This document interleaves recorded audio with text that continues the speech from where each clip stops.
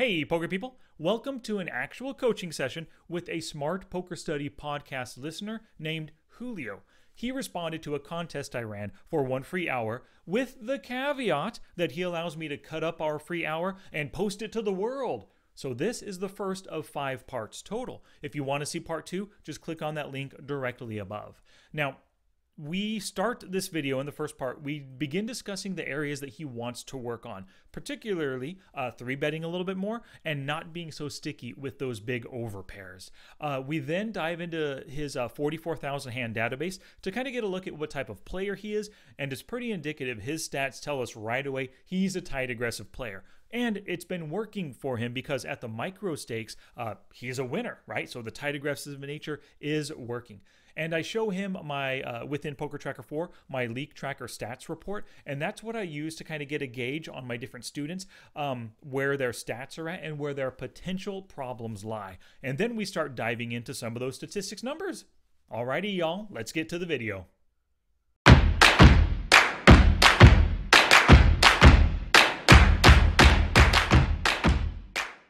Cool beans. Well, Julio, thank you so much for joining me, and congratulations on winning this free hour of coaching. How you been doing?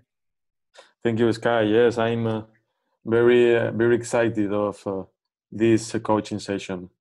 Cool, good. Well, I took a look through your hands already, and we have a little over 43,000 hands. But before we get to your stats and to some of your potential leaks and things, what areas do you want to focus on?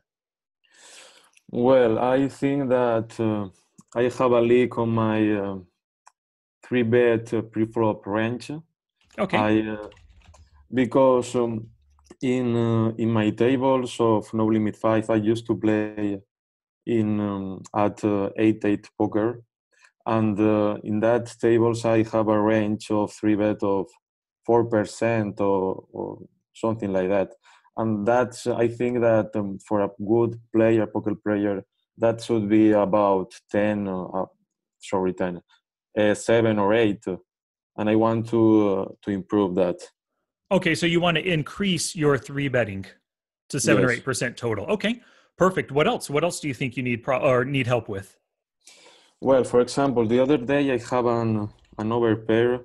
I have queens, and I was playing No Limit 20, which is out of my bankroll, but I detect a fish in that table, so I think that it was a good opportunity to play against that fish. And she shoves pre-flop, and I call with queens, and that fish has kings, and I lost a box in that hand. And I think that sometimes I overestimate my hands like that. So overplay big pocket pairs?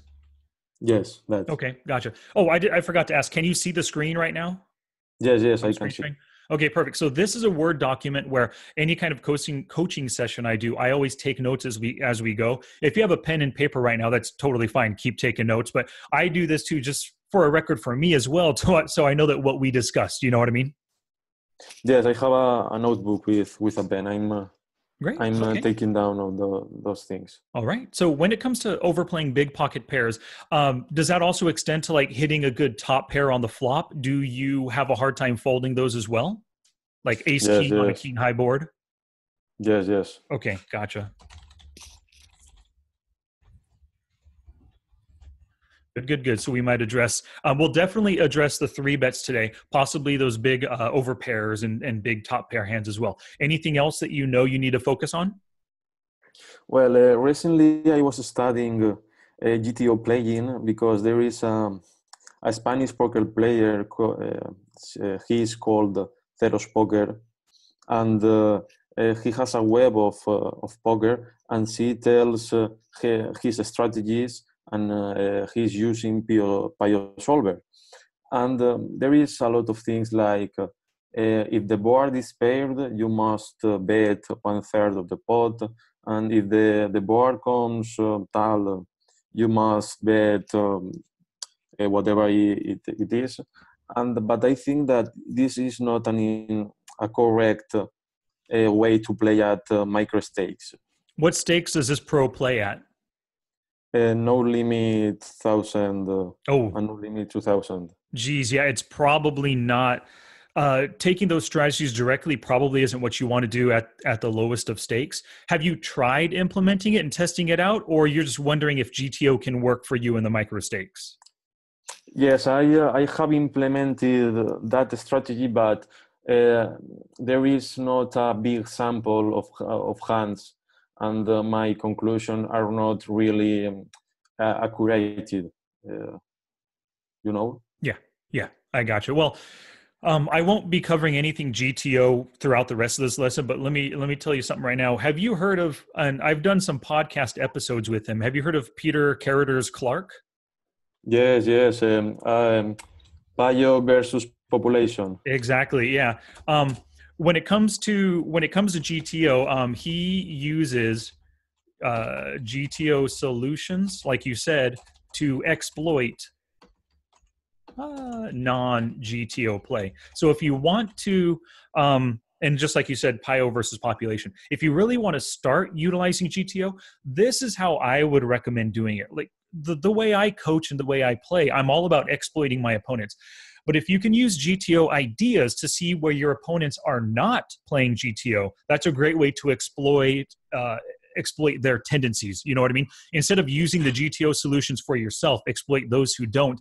And that might be a better way to kind of test out and start using GTO solvers or GTO solutions in the micro stakes. That's what I've been doing. Some of his PIO versus population has been very useful lately in my game. I'm not fully incorporating everything just yet. I'm kind of going through them and working things out for myself, you know? So instead of using those solutions from that Spanish pro, maybe tweak it and use those solutions to exploit the non-GTO users. Does that make sense? Yes, yes, yes. Okay. And I also think that that is a best option for me.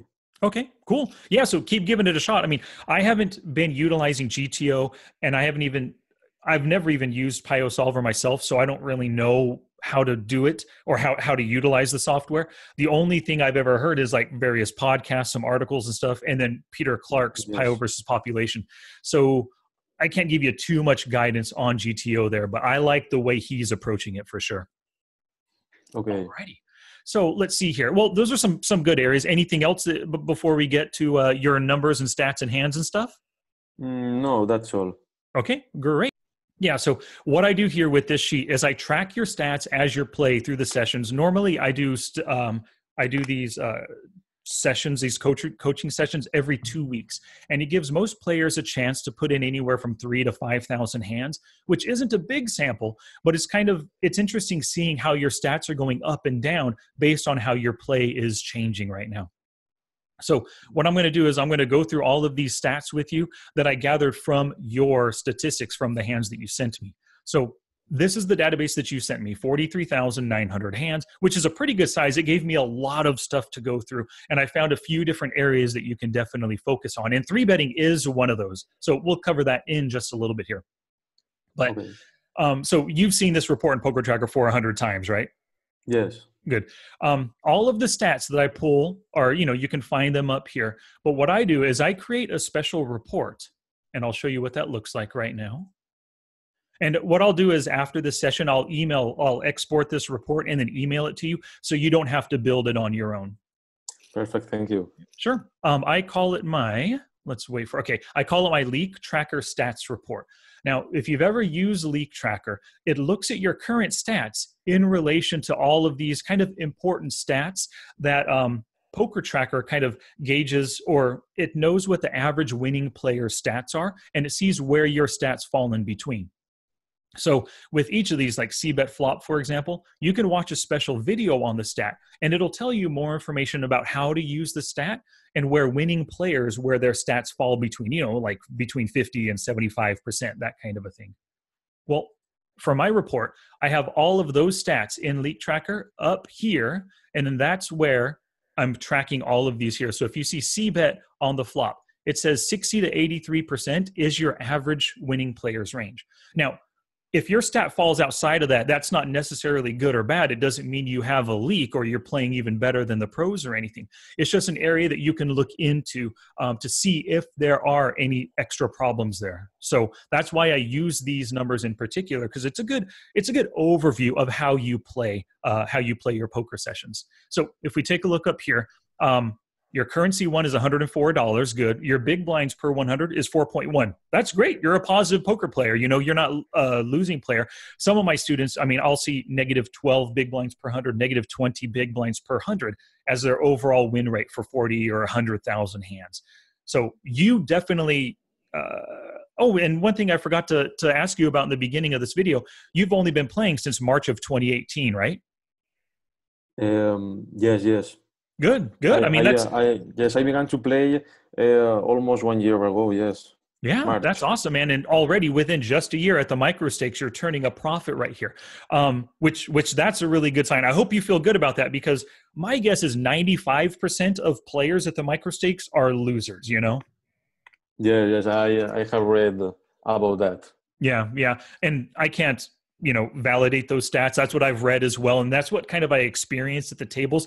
It feels like a lot of players at the micros don't exactly know what they're doing and they make bad choices. But obviously, because you're positive, you're making good choices. But of course, we can always improve our game. You know what I mean? So Yes. I'm really glad you're interested in coaching here. Well, at 4.1, positive 4.1 big blinds per 100 hands, you are definitely making money, which is good to see. Now, your VPIP and PFR, 2117, that's good. You're a tight aggressive player, which is what I think you need in order to make money at the micro stakes. You have so many overly loose and aggressive and so many loose passive players that tight aggressive style gets maximum value from all of them.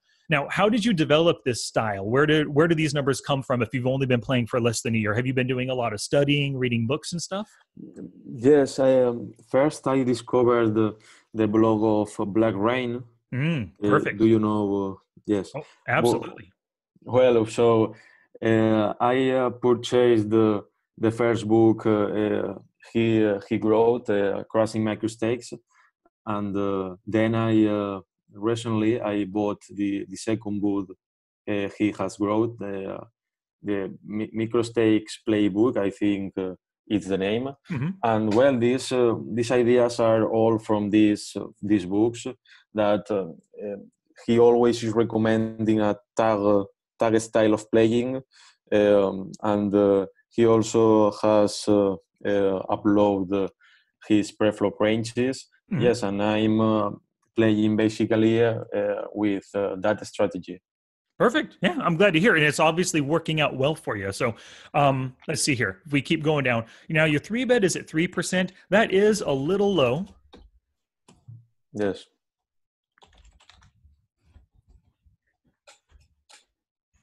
So what we're going to do, and later on we'll get to this in a little bit after we finish all these stats, we'll get to increasing your cutoff in button 3-bets in order to beef this number up a little bit, to get it to somewhere between 5 and 6 or so. You don't, what I recommend, so you said you wanted to get it up to between 7 and 8%, and that's great, but you don't want like a crazy big jump right now. Start a little bit at a time.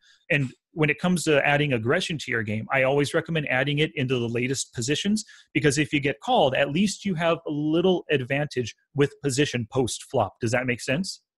Yes. Okay, so we'll dive more into this in a little bit. All these other stats right here, I'm not going to discuss every single one of them for you. Actually, if there was a stat like, for example, flop AF, do you know what that means? Yes, is the times you bet. I don't know in English how it is say. Divided by the times you call. That's exactly it. Yeah, flop AF is yes, bets plus raises divided by calls. So it's a sign of how aggressive you are versus the calls that you make. And a 2.6 means that on the flop you raise or bet 2.6 times for every one call, and that's definitely a good percentage right there. Nothing wrong with that. You're well within the the range for most winners. AFQ is good and stuff. But just in case, if you don't know or want to figure out any more about stats, you go to Configure, the Stats menu. And then once they come up, you just search for it here, find it. Once you click on a stat, it gives you the description as well as the formula. just for any future stats if you're not exactly sure, I was looking for that. Thank you. Oh, yeah, sure thing. Good. Alrighty, thank you so much for watching. I hope you learned something new to apply to your game. Step into action with your very next play or study session. Click either one of the links here to watch the next video or to check out the coaching session playlist. If you want me to be your coach, visit smartpokerstudy.com/coaching.